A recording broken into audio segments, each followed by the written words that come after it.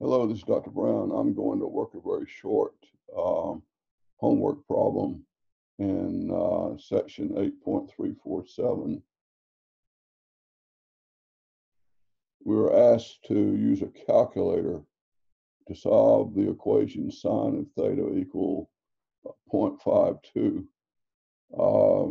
This is one that if the right side were like pi over 2, or square root of 2 over 2, square root of 3 over 2, or some of those items or notes points that are on the unit circle, you could solve this by finding the right point on the unit circle. But looking at the unit circle, it's hard to figure out the point where the y value, which is sine of theta, is exactly 0.52. So to solve this particular problem, the way to do it is to use our calculator. And the first thing I would do is write sine of theta minus 0.52 equals 0. So I would graph the equation y equals sine of theta minus 0.52 and find the zeros. And what I'm going to do is bring up my calculator. And first of all, make sure you have it in the right mode in radians.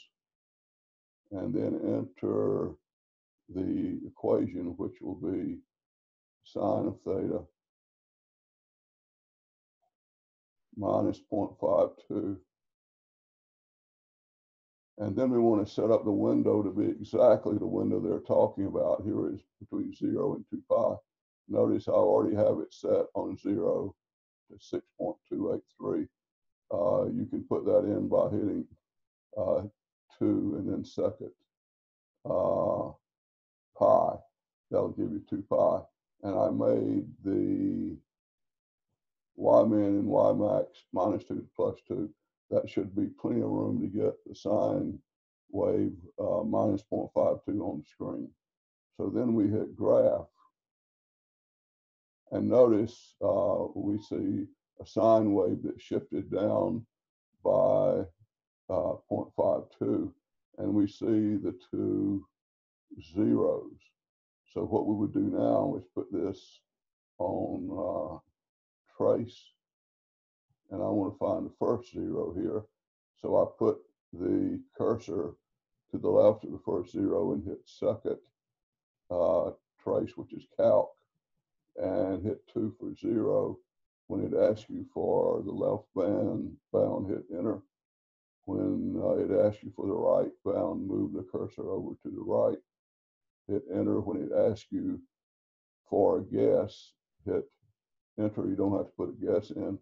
And it gives you the 0 to be 0.5468, and round it off to the nearest 2 decimals. That would be 0.55, 2 decimals. So 0.55. So let's write that down. 0.55 would be our first answer. And then let's go over and put the trace on again, go over and get the next 0. Put it right to the left of the 0, hit second calc,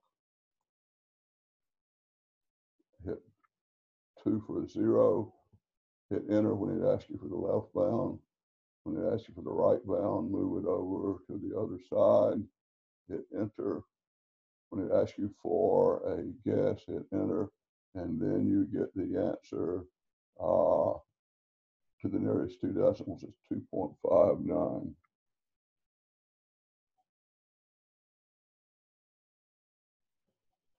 And these are the answers that you would put there, and you would find that we got the right answer. I'll put this up on YouTube for everybody to see.